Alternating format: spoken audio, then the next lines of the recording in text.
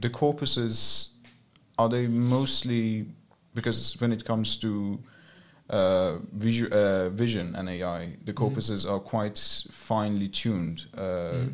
How are the corpuses used and tuned in pre-training of AI systems? Well, it's a very general question, but if we look at the data sets that are, for example, being discussed within the field of music information retrieval, which is the engineering field that tries to get information out of music data, also for the scope of synthesis. If you look at the data sets that are being used there, it is there are certain biases in these data. There are certain musics clearly overrepresented because they're easier available, and I would say the amount of consideration of what the data actually contains is a little bit overshadowed by the demand for larger data sets. So it's still more the thinking like just more data is better than really to really see what is within the data sets very often. So do you think that Western music kind of dominates to some degree? Well, that's pretty obvious, yeah. And if I may just ask, what areas of Western music do you think are mostly dominating in these corpuses? Well, in general, what has been marketed and produced by the music industry, right? So popular musics. And are there any approaches, at least, and I say this because there is this overshadowing factor of DALL-E and the visualization models, of being able to generate almost anything because of the pre-training that they've received. But music has lagged to a certain degree on that front because of the many different disciplines that exist within it.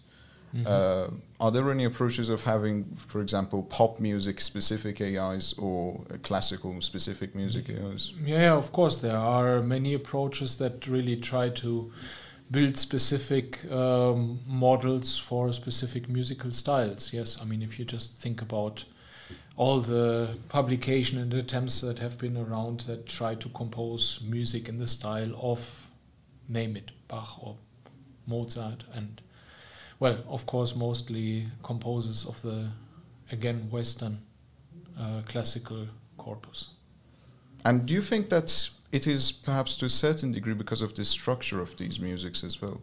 I know that you work with the tempos in music and then you can meter it, and Indian music has a completely different structure to it. Persian music or Arabic musics have different structural differences with Western music. I wonder which, it's hard, of course, to be objective in these questions. I think there's no simple explanation for it. One point is, of course, that this music is music that is very, or that is traditionally being notated in the form that most of the people developing these things can read and understand, and also because of that phrase into some kind of machine learning models, right? So since you brought up the example of Indian music, Indian music is, traditionally it's not being notated, right? So, and the Western classical canon is, that's the tradition that established the notation in the form that we have it.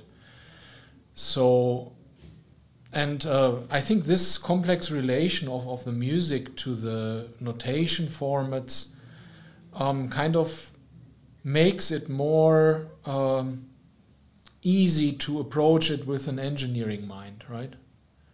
At least with probably with a Western culturally centered mind. So, yeah, I don't know if that's... I kind of think that it was to some degrees with these approaches, both in the 19th and 20th century, to kind of mathematicize both language and music to some degrees as well. So perhaps these different Western disciplines have had influences on. How was the word mathematizing? Yeah, I don't necessarily. I mean that is also. I mean, if you speak with Indian percussionists, they love to do that, right? Indian percussionists love to do very complex ratios of rhythms, and are very conscious about that. So it's very much about mathematics for Indian percussionists. Yeah.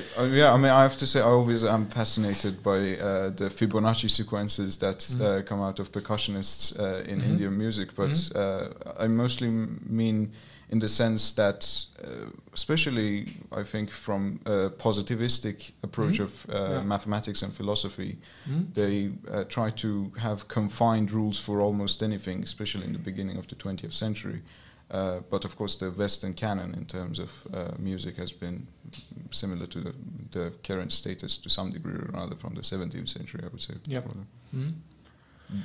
I mean, I think this whole logic that is to some extent behind that is, of course, is something that is very. It's very attractive to think of that in terms of data structures and. Since you called it also positivist approach, so that you would basically think that everything that you can symbolize in that way, that this is a complete representation of the music that you have in front of you, that this actually works. I mean, that's very much, maybe that's kind of what we can see in engineering approaches and their focus to the Western musics, maybe. Yeah.